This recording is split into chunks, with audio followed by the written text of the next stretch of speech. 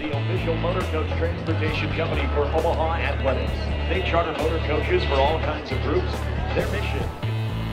Kane will control back to Fazio Alihajic. Omaha having a lot of possession here in the early going. Alihajic's shot goes wide. You know, that's Here's a turnover at the edge of the box at the feet of Mendez. He had a hard time getting out of his feet to get a good shot. Irvin's tracked it down though inside the 18. He's going to put a cross in. It's come to Mendez.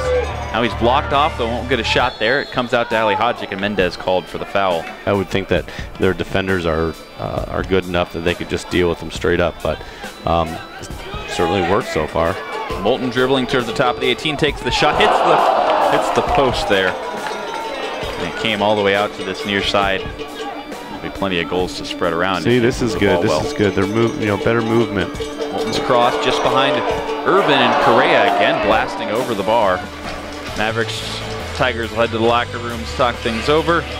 Hopefully we come back with a more energetic second half. Let's see his number fully. Cervantes passes it up. That guy passes it up. Vu will take it. He puts it across to the back post. There's a good chance there for Pacific. It was from a tight angle. The more Pacific stays in the game and they gain confidence, the more chances they're going to have like this. Here's another one. Giddens misses the ball. It's a wide open net. And it's into the back of the net. That is Brian M. Turn it over to Mendez as he tried to play that back into the middle. See if the Mavericks can punish them. Fazio Alihajic has it for the Mavericks. Driving towards the 18. He's got Moulton on the left side if he could find a pass. Too many defenders around him. Can't get the ball away from him. Finally now will take a shot and he's going to score. So way to stay with it. Fazio Alihajic put that one in the net. And what do you know, we're equal. Okay, good, good.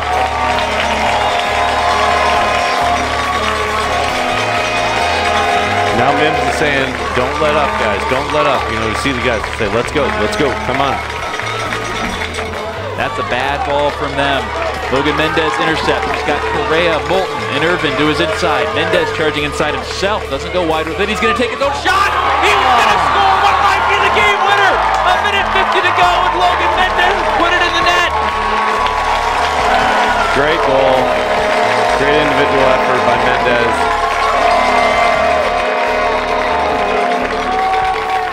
I just remember the first little earlier in the half where I took it down the line and tried to cross it to Mark, and it was just bad. So I decided to take it in. I was going to go right, and then I saw Kevin open it up by making his run. So then I cut in left and just tried to hit it as hard as I could and try to get it sliced past the goal, and it worked. So whether it's goals, slide tackles, defending the goal, coming through, like whatever it came to, we wanted to finish. You know, we've let a couple teams, Washington and UMKC, we kind of let them sniff back in. So we knew we were down and trying to get back into it. So I think that was the most important thing, is to finish everything we did. And the results show we did.